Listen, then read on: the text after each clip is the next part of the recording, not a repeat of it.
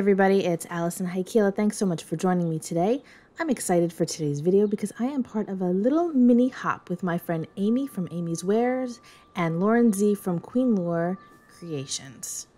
We decided that we wanted to get together and make a card using the same stencil on a gel press plate, but in 3 different ways. So I opted to work with alcohol inks, and we're using that stained glass stencil from A Colorful Life Designs, which is just a beautiful 6x9 stencil. And I've got Mojito, Laguna, and Gumball alcohol inks from Ranger. And I will be applying it to my 8x10 gel press plate. So you can see right now that I'm using my little Tim Holtz brayer to brayer the stencil in place. You can see how the color changed, got darker as I brayered on top of it. That's just getting it to stick better to the gel press plate. I have it going sideways because I anticipate that I'm going to wind up using the excess ink on the other side. And also, I don't want to use a whole piece of paper when I can just use part of it. I don't know. I'm just doing it my way. So I added the Laguna and the Mojito to the stenciled area, and I'm brayering it out a little bit, and now I'm going in with the Gumball and adding that in just a few little spots. So I'm going to pull up that stencil and look at all of that glorious color on there. We're going to save that. We're going to use that in a couple of minutes. So now I put my hands up just to show you that we have to wait for the alcohol ink to dry. It doesn't take long at all. And I'm spreading out some heavy body white acrylic paint, just a little bit. You don't want to use too much. And now I'm using a 6-inch brayer from Speedball to move that paint around. You don't want to rub it too hard because you don't want to pull up the alcohol ink that you just used. You just want to get a nice thin coat of heavy body paint to pull up that alcohol ink. So now I'm going to peel this away, and you can see that I have all that extra white space on the side there, which is perfect for another print. Look at how pretty that is. All right, so now what we're going to do is we're going to take that stencil and we're going to A, clean it off, but also B, not waste any of that glorious alcohol ink that's on there. So I'm spraying the stencil with isopropyl alcohol. It's, I believe, a 91%. You want to make sure you have at least 91% when you do this. Now I have a new piece of paper. I'm just using copy paper.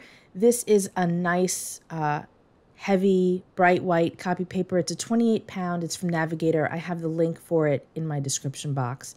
I just like to use a nicer copy paper when I'm doing my gel press prints. So there you go. Look at how pretty that is. There's still ink on there, but that's okay. We're going to wind up doing another print with the alcohol inks and the paint, so we're going to just utilize all of that color. I'm brayering it down again so that it sticks, so that the alcohol ink doesn't seep underneath the stencil. If it does a little bit, that's okay, but we want to try and maintain the integrity of the stencil look itself, right? So now I'm brayering it out, and you can see that I'm not going crazy rolling back and forth. I'm just kind of doing it in little kind of pockets because I don't want to mix the colors too much, right? I want to have, you know, at least those 3 colors and maybe a couple of blends in there too. So once again, we have to let that dry. And now I'm going back in with this heavy body white acrylic, and I'm kind of applying just a little bit, but kind of all over. So this way it's a little easier for my brayer to catch that paint and spread it out, as opposed to it just being one glob in one spot, and then I have to work really hard to move it around, and then I accidentally pick up some of that alcohol ink, and it doesn't transfer in my paper because now it's on my brayer. So we're rubbing that down, and now, oh, look at those colors. How pretty is that? I love it. And you can see that there's a little bit of ink left from the transfer from before when we used the isopropyl, which is very cool. So now we're going to get a secondary print again, and I'm going to spray this with the isopropyl. You could use blending solution too if you want to, but isopropyl is cheaper. It does have a different effect. It lightens the colors a bit as opposed to just blending the colors, but I don't mind. It looks good to me. And then we can make, you know, a whole bunch of cards with these pieces. You can cut them down. You don't have to use the whole piece. You can cut them down into little strips and what have you. They'll look really nice however you use them. Look at that. Isn't that pretty? Reminds me of like cobblestones, but like really colorful cobblestones. So here are all of the prints that I made, cut down. So pretty. I love how they all came out. Those are going to be fun. And this is just rolled off from the little brayer with isopropyl. I sprayed it with isopropyl alcohol and then rolled it onto paper, and that was that. So I chose that first print that I shared, and I'm cutting it in half. I just have a line there just so that I don't have to remeasure it. And trying to decide which piece I'm going to use, and we're going with that one. So now I have the teeny honeycomb from A Colorful Life Designs, and I'm using Bunny Nose Glitter Glaze from Brutus Monroe. This color isn't available anymore. They seem to change out their colors quite a bit, but you can probably find something similar. It's just a really bright, happy pink glitter glaze. So take a look around, see what you could find. You know, I chose the pink because it worked really well with the Gumball alcohol ink that I have. And I'm just using it sporadically. What's nice about geometric shapes like this is that you can easily line them up. You can see that this is a little stencil. It's a 3x5. And you can just line it up so that you don't have a pattern that doesn't work. You can just realign everything, which is great. So I'm just scraping through a little bit here and there, making sure that I have enough coverage. I think that looks pretty cool. And now we have to let it dry. And that's the hard part, right? Letting this stuff dry. On the gel plate, things dry pretty quickly, but I had to set this aside for a while. And now I'm coming in with Lucky Clover Distress ink. And I'm going to use that same teeny honeycomb. You're going to see that I get a little unsure of what I'm doing here. At this point, this is pretty straightforward. I'm just using my cottontail blending brush to ink the edges up. And again, because we're using that geometric, it's really easy to realign that pattern and just make sure that it's all nice and perfect. So I'm going around. I chose Lucky Clover because A, it's a color I don't use very often, and B, it worked really well with this mono print that we made on our gel plate. I thought that it really enhanced the bits of green that are in the print, so I wanted to go with that. I figured we already had enough blue, and we already had enough pink, especially because of that glitter glaze. So I wanted to bring out some of that green. But I'm not liking that. It's just too busy. So now I'm just taking the residual ink that's on that brush and I'm just blending right over it. Not really trying to get rid of the honeycomb, but trying to soften it a bit because now we're kind of getting rid of all of that excess white space. And that's okay, but I'm still just unsure. You can tell that when I leave things sitting there for a while that I'm just not real happy. I grabbed my water and I'm just kind of splattering it a little bit just to try to break up the pattern.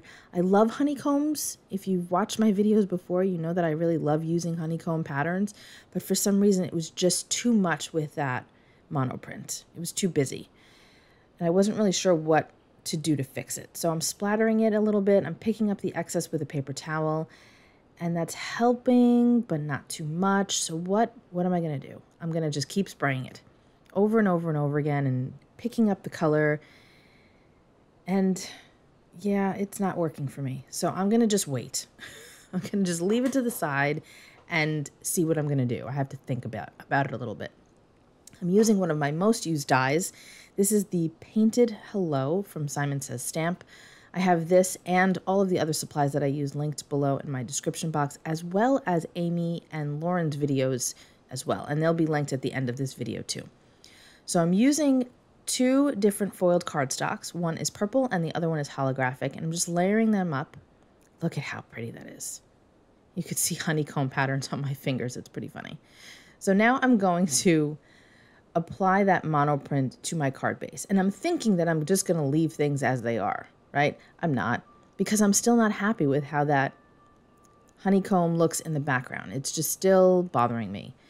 But, you know, I'm plugging along. I'm adding that hello, and I love how that looks. I think that was just what it needed, but I'm still thinking that I need to add something else. So I take out the Sheer Shimmer Spritz in Frost, and I'm spraying it onto my craft mat on the side, and I'm using a paintbrush to apply that color, well, lack thereof color, that frost to the edge of the card.